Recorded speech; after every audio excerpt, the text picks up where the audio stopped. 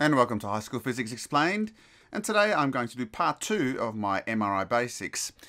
Previously you've seen my video hopefully already on nuclear spin and net spin, and if you haven't, I would encourage you to do so. Part 2, we're going to look specifically at the effect of an external magnetic field on those spinning protons. And in particular, we're going to look at alignment and precession. So here we have a picture of a MRI machine. And an MRI machine basically is one very large electromagnet.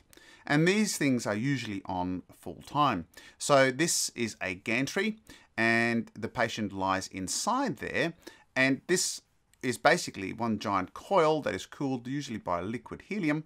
And it produces a very strong magnetic field in the order of around 1 to 3 Tesla. So it's a very strong magnetic field.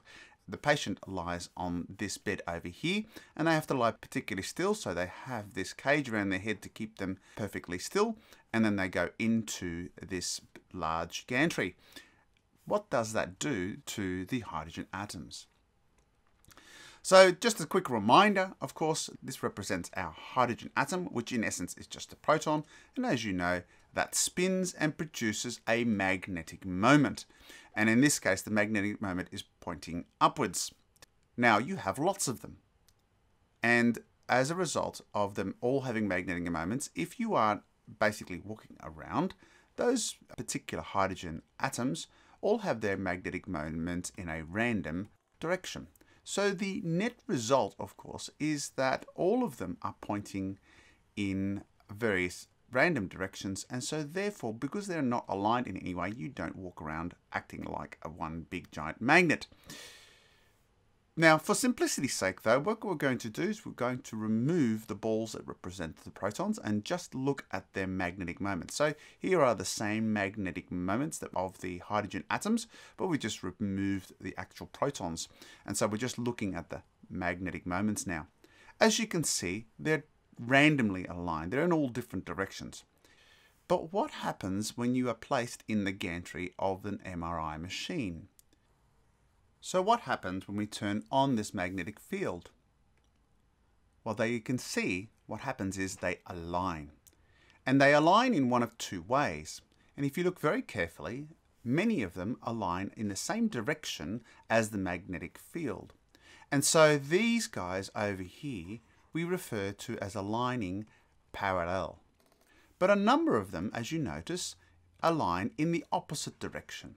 These are anti-parallel. And so there is going to be a difference in the number of parallel to anti-parallel. And in fact, the difference is actually determined by the magnetic field. So for example, there is going to be very similar numbers of parallel to anti-parallel if we're only at, let's say, 0.5 Tesla. But the difference increases as we start to increase the magnetic field.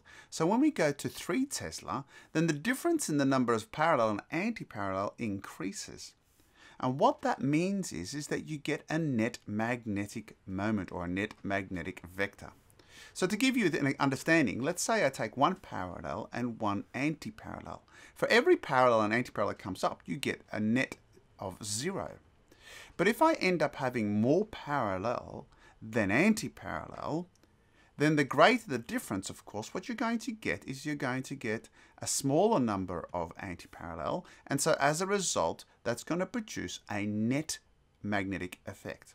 So in essence, what is happening is when you are placed in an MRI machine, the first thing that happens is your protons or your hydrogen atoms align, parallel or anti-parallel. And because there are more parallel than anti-parallel, you will have a net vector of going upwards. But there is a second thing that occurs. These protons don't align perfectly. They actually wobble. And we call that wobble precession. And to explain precession, I want to demonstrate it using a simple toy. Before I go and show you how precession works in an MRI, I want to demonstrate precession for you. So in front of me, I have a small toy that is actually a gyroscope. And it has a disc here that spins really fast. And I make that spin by actually threading this loop into it and making it spin. And then what I'm going to do is I'm going to rest this spinning device on top of this particular pivot point here. So let's have a look.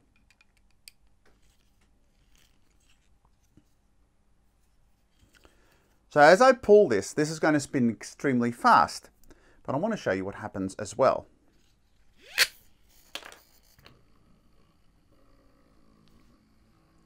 Notice that the object is spinning really fast, but the axis of rotation is also spinning. That is precession, the change in orientation of an axis of a spinning object. Now this works because in this case it's torque induced, we call it, and in this case it's because of gravity is applying a torque on the axis. Now if I grab it and lean it over a little bit further, it'll still rotate.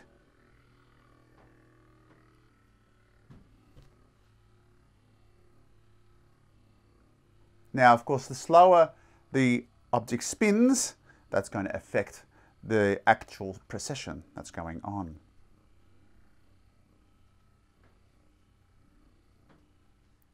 So here we have basically 4 magnetic moments of a wobbling hydrogen atom. And as you can see, they are all precessing. And as I explained to you just before, that these represent the magnetic moment of your hydrogen atom as it precesses around a common axis. Now the thing is though, is that the sum total of these will add up as well. So here represents basically these 4 vectors added up.